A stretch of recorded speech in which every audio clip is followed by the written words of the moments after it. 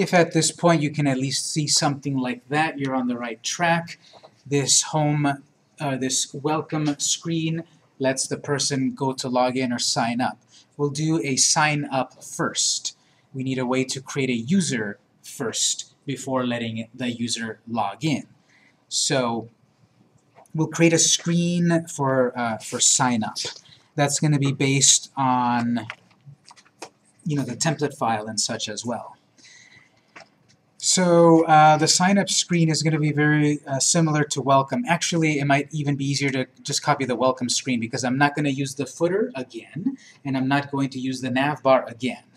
So copying the starting point of welcome might be better because then we'll just need to change the ID and put these buttons here. So copy your welcome screen, your welcome section code, paste it after itself.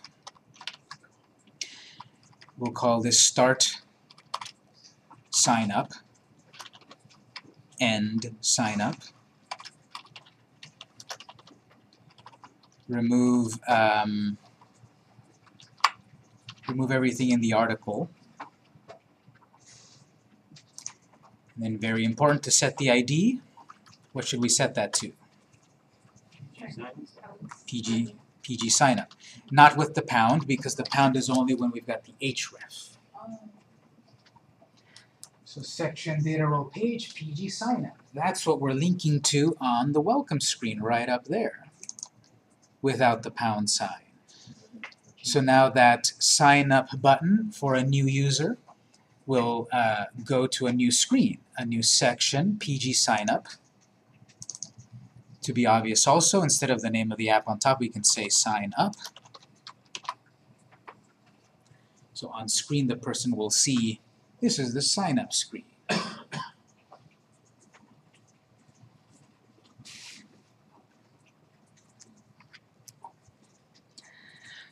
Here's something we didn't look at previously. We had a navigation bar where you can go from screen to screen. We're not using a navigation bar here. We could. The only thing I really need to do is go back from this screen, one screen back. We have a way to add an easy back button in the app. The web browser has a back button and a forward button, yes, but eventually this will be an app on a real device.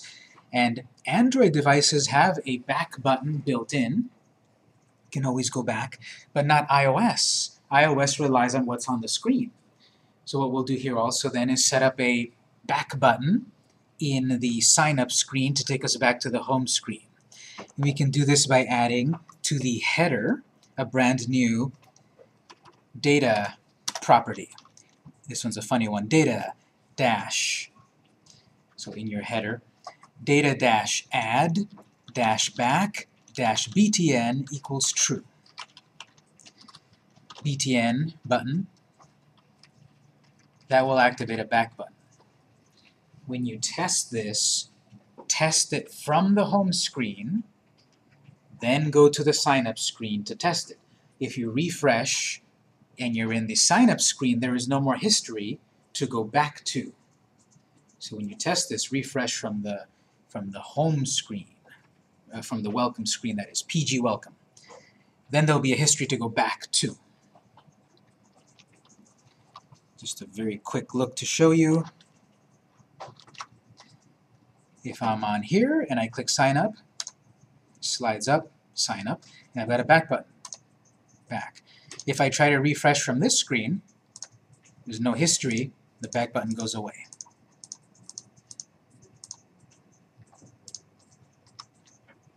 So data dash add dash back dash btn true.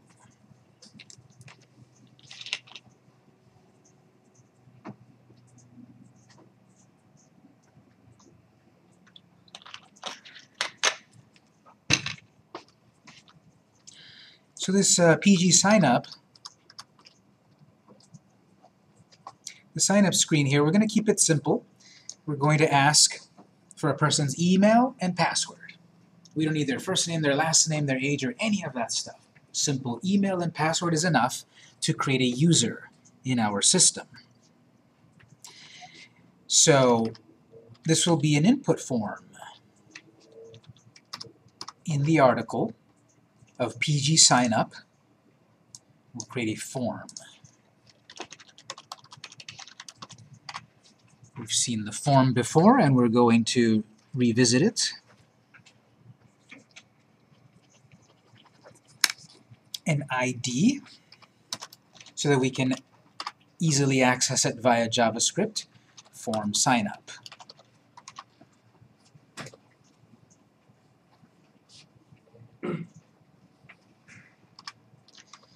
We're going to ask for email, password, confirm password.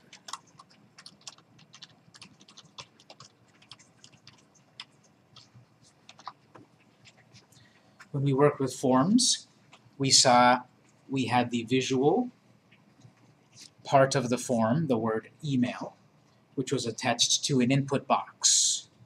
So I'm just writing here what we need eventually, and then we fill in that this is a label.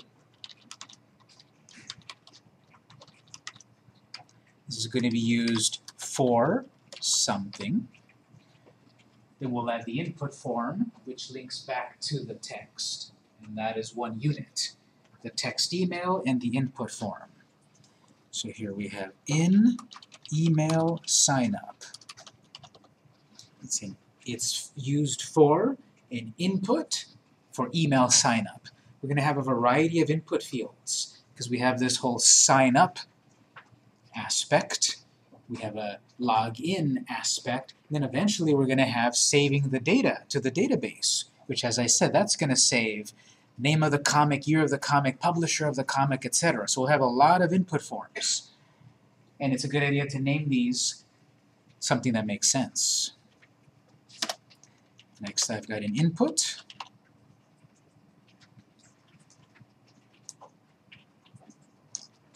Of type email. We have an input field that will only accept email addresses. This is really nice.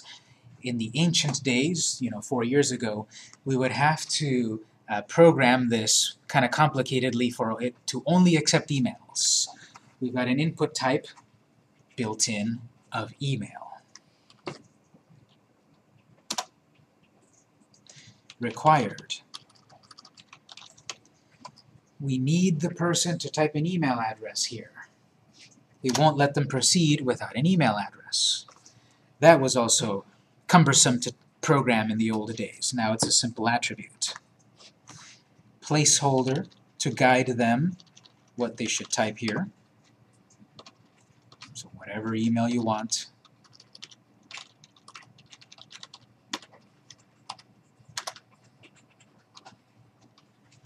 Then it needs a name and an ID. Name and ID will be the same thing as the for field, of the label in mail signup. In email signup. Both the same. It's just the way it is. This name is necessary to link the input field with the label. And the ID is necessary for the JavaScript so that it can capture that value. Putting them both the same is a good way to do it. Break, because we need that. Actually, I think we don't need break, actually. jQuery Mobile, I believe, automatically breaks each of these for us. We'll confirm in a moment. But here, we've got the first input field.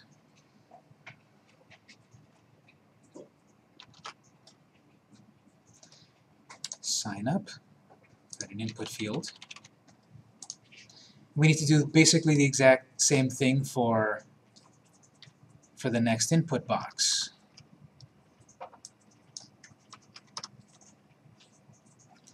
That password needs a label. It needs an input field. We have an input type of password, which will automatically hide what the person types. So this will be almost exactly the same. Label.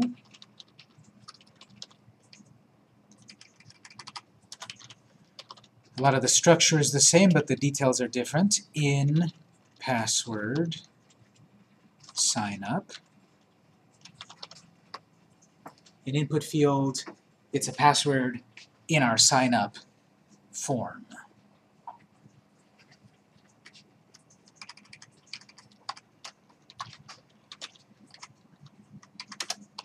Then we've got an input of type password.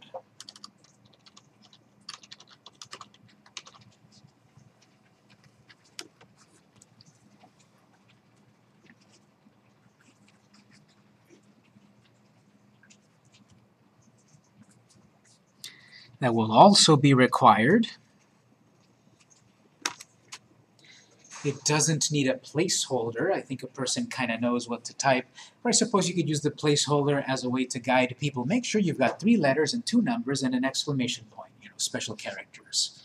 You could guide people in what kind of password to type in. Now, this login system that we're going to create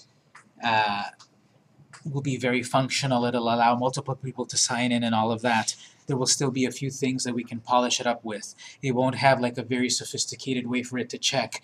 You needed 3 letters, uppercase numbers, no sequential, blah, blah, blah. That is more complex to program, and it's, of course, doable.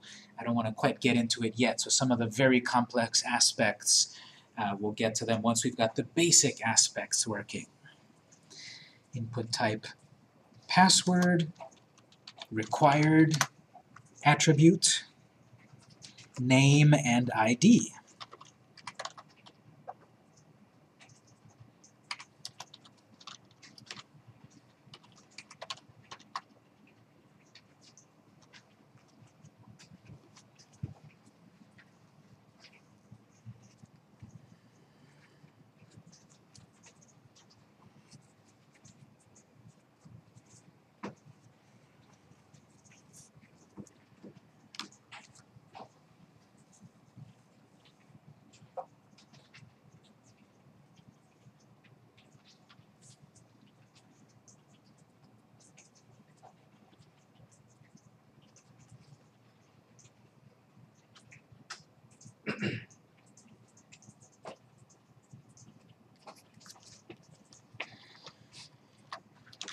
So what that looks like so far is, okay, you've got sign up, you go here, you've got a spot for email, you've got a password. Different browsers might tell you different things here. Please fill out this field, please fill out this field, because required is attached to them. Here I start to type, something whatever, and if I try to go to the next box, it gives you a kind of a warning that that's not a valid type of email address. Please enter an email address. So if I type, something at example.com, then okay, it likes that. Password, it's required. So if I start typing anything there, it'll do those little hidden fields because we've got the type of input field of password. We'll need something similar for the confirm.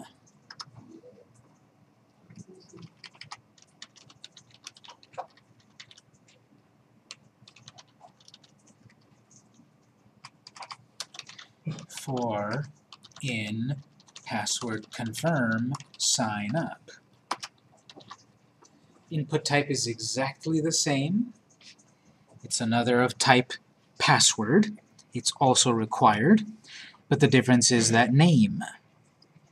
The name, the ID, and the for. I'm just going to copy exactly the previous one above. Change that to password confirm. Password confirm.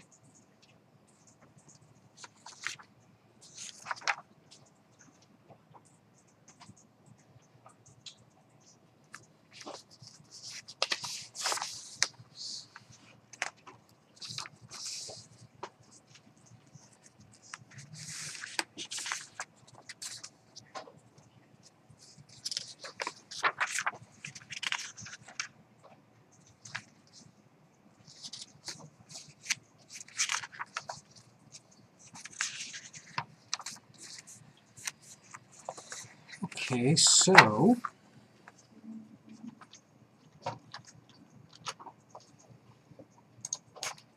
it has the sign up is going to ask for the person's email, a password, and confirm the password. We need here then a submit button. A button so that when they type all of this in, it processes it, creates the user, and proceeds. So next line.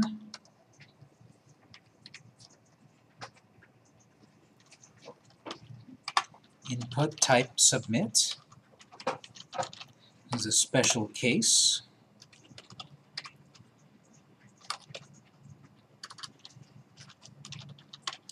Let's say, so it's an input type of submit. It's going to become a button. It will activate the whole submittal system, meaning you can click or press enter on the keyboard.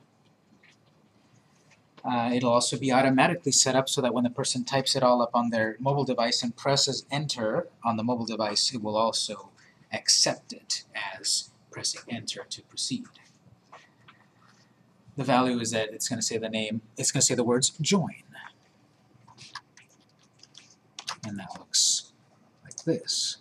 So if I just right now try to press join, it'll pop up saying all of those need to be filled in because they're required. I just try to type in gibberish there, and there.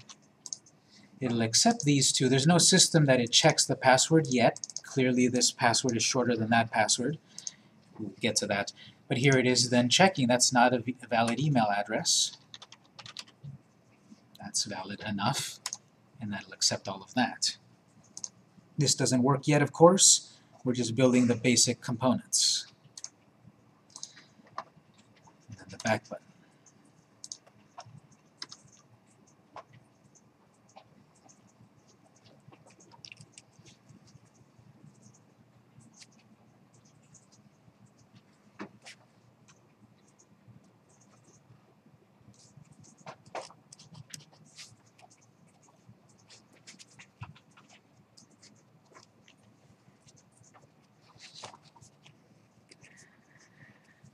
So assuming via JavaScript we'll get all of that working, it'll then take the user to the home screen. PG welcome, PG home. We'll do PG home soon. Let's say instead of the person signing up, they've chosen to click the button to log in. So we need a login screen. It's going to look very similar to this one, except they won't have to confirm. It won't have to have a password confirm. It'll have the email, the password, login. JavaScript will then take over to check that that user exists and that the password is correct, and then it lets them in. Now, at the moment, we will not deal with the whole issue of retrieve lost password. That is more complex than we can do at the moment. So we will have a way to log in, log out, and all of that, but we don't have a password retrieval for the moment. We need a new screen that will be PG login. I think it's similar enough to this sign up screen. We can copy that one also and change a few things. So this whole PG sign up, I'm going to copy it and paste it after itself and change it to be our login screen.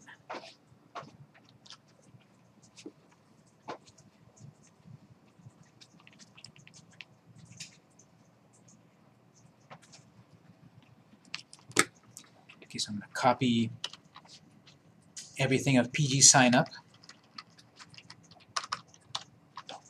paste it. And what we need to change here is, this is the start of login, this is the end of login.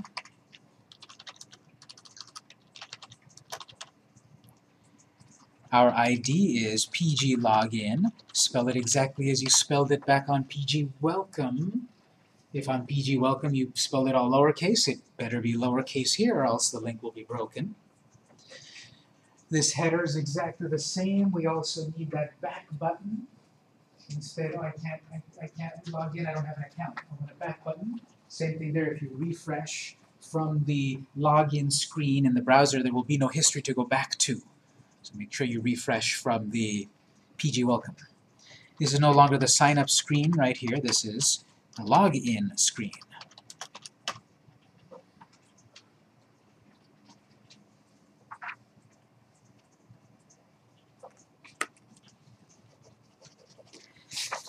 That login is also a form, but it needs a different ID.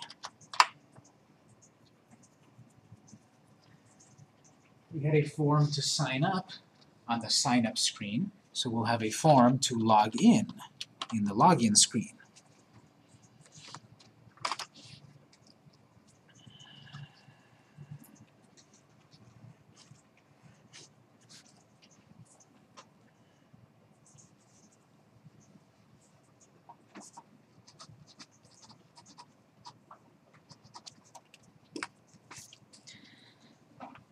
We will need to ask for their email address and a password, but not a confirmation. We only need the password confirmation when we create the account. So you can remove the second password field. We're asking for an email and a password, not a confirmation. And then we need to change these fors and these names and IDs. We had in email sign up, this will be in email login, in password login,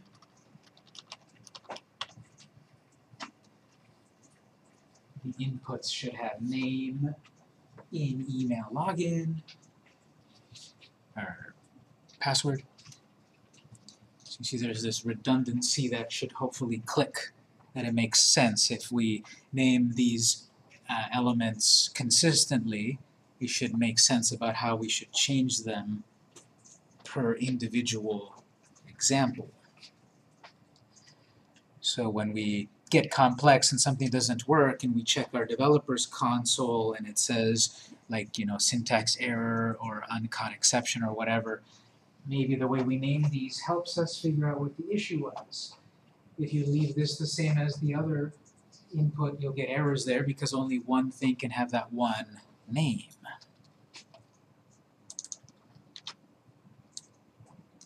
So this one needs in email login, in email login. If you don't know this trick, you can usually double-click on a piece of your code and it'll select that chunk of code. I know that we're used to clicking and dragging, but when you're a real developer, this is a quick thing to do. Double-click on something. It will select that word completely. It's very common that I'm selecting and I move my hand and I select too much, up or down. I'm very used to simply double-clicking and it knows enough to select that piece. I want to select the word label. Double-click it, it selected label. I want to select that in password login. Double-click it, it selects it. Find all of these shortcuts instead of clicking and dragging like we're barely learning how to use a mouse. You want to double-click to then copy, Control-C, double-click, paste, double-click, paste. I do it in 2 seconds instead of 2.75.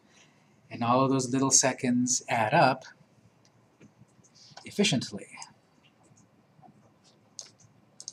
This button is not a join button anymore. It's still going to be a submit button. We're submitting this form, but it's going to have some other word here. We can say go.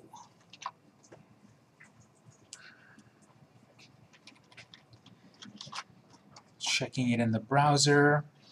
We've got a login screen. Notice the animation. Again, we're going to use the flip animation through navigating most of the main app. We had a different kind of animation for sign up to get their attention that it's a different kind of action. Log in there, flips around, you've got the logins. If I just try to log in, it won't let me. I didn't fill it all in because they're set to required. So j@j.com and password jj, click go. It's not quite working yet. It looks like it's kind of working, but at least it's still, you know, it it didn't balk at not being filled in properly. Just for fun, I will change the placeholder. This is optional. I'm going to change the placeholder. This is again the example to kind of catch people's attention. The placeholder on the login had a certain email to catch their attention. Here's what you should type. I'm going to put a different placeholder in the login box, just again to catch their attention, to kind of shake them out of their out of the trance of like doing something over and over. Here's something different, catches their attention. Oh, I should type my email here.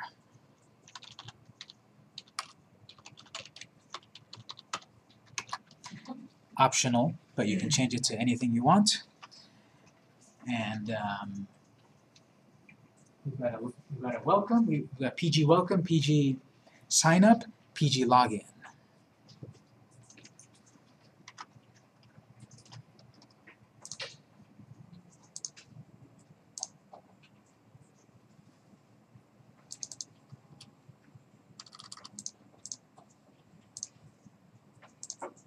Doesn't do anything yet, but it looks nice, and this is because of the power of jQuery Mobile. We can create these interfaces quickly.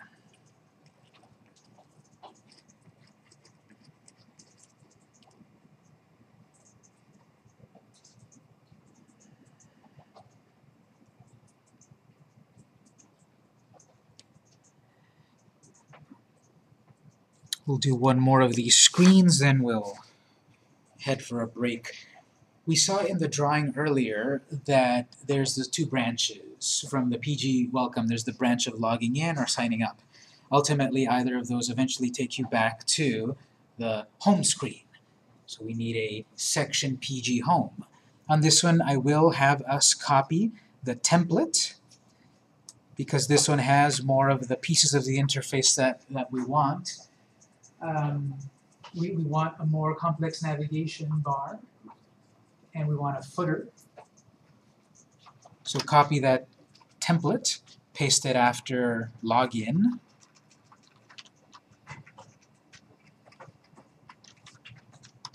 This is now the start of home.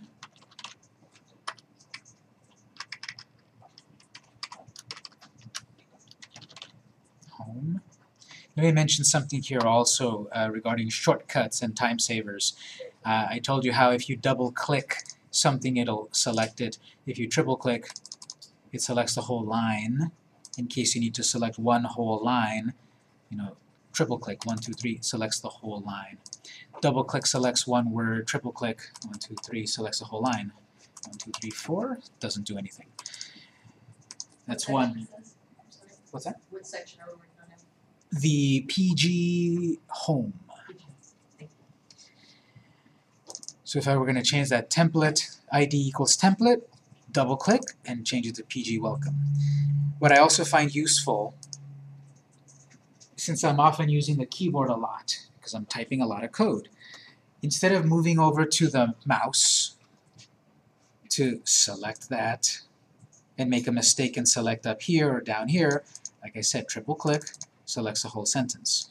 What I also like to do is, if you don't know this trick, on the keyboard, I can't pull my keyboard out, but on the keyboard, if you hold the Shift key and you use the arrow keys, it selects one letter at a time. That way you can select very accurately one character left or right at a time.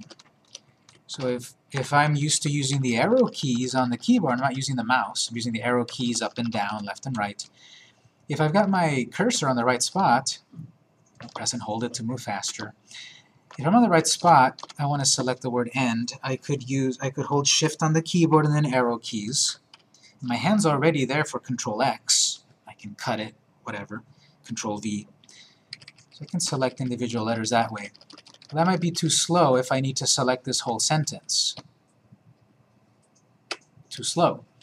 Well, we have these keys on the keyboard that you should get used to using also. Home and end. Above the arrow keys, again, I can't pull my keyboard to show you, but above the arrow keys you have home and end. If my cursor is right there and I press home, it jumps to the beginning of that line. If I press end, it jumps to the end of that line. That's what those keys are for, if you never figured it out. If I press home, it goes to the beginning. I press home again, it goes to the full beginning of that line. Press home, and very, very useful. Home and end. What could be even more useful is if my cursor's at the home of the line, and I hold shift and press end, it selects that whole line to the end of the line. Then I can Control X to cut the line, Control V to paste the line. So all of this stuff, obviously, you can do it if you're used to click and drag and select. Whoops, I selected too much. Let me go back. Whoops, I let go. Whoops, let me try that again. Drag it, right-click. Whoops, I right-clicked on the wrong place. You really need to get used to and practice doing it all from the keyboard. Back in the old days of the original heavy iron, there was no mouse. And people typed all of this with no mouse. And they knew all the keyboard shortcuts. And they knew this shortcut to open up this and open up that and move here and there without any mouse.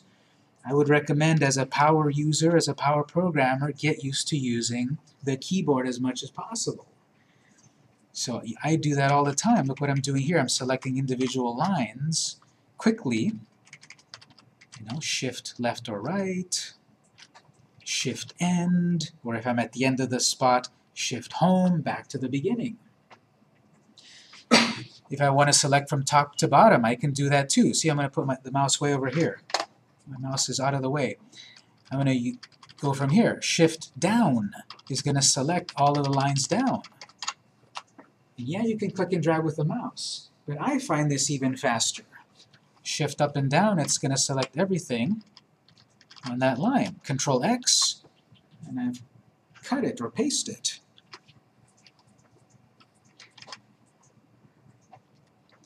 And then one more here. This is the really big power user one. If I'm trying to select only data position, fixed, you saw that with Shift left, I can go back to select it. I can Shift and hold it, and then, whoops, I went too far. Another way to do it is you hold Shift and Control, and then the arrow keys. It will jump like a word at a time. So if I want to jump from data, that'll be Shift right 4 times. But if I do Shift Control right, it selects the whole word data. Shift right selects the dash, another Shift Control right position, and then another and another and another. So I selected that much quicker than Shift arrow keys left and right. It's like up here, the word section. I can quickly Control Shift right, the whole word section is selected. A couple more Control Shift rights and lefts and all of that, and I've selected a lot more. Which of course you can do with a double click, or a triple click, or a click and drag, which I think is very clumsy. So I really recommend practice with the arrow keys. Up and down, left and right, Shift left and right, Control Shift left and right. Shift home, Shift end, and then you're a power user. PG home. Home. Just write home on all of these. We'll fix them up in a moment. So we've got a PG home. There's no way to get to PG home yet. We need to write the JavaScript to either create the account or let you log in. So for the moment, we have to trust it works. But we can't get to PG home yet. And then the keyboard shortcut Control-Shift-X, Control-Alt-Shift-X, or Control-Alt-Shift-R to run it in the browser. Again, there's no way to get to home yet. Just trust that it's there. We'll take our second break here at 7:55. We'll take a break until 8:05. Then we'll start to set up the JavaScript that will actually let you sign up or log in.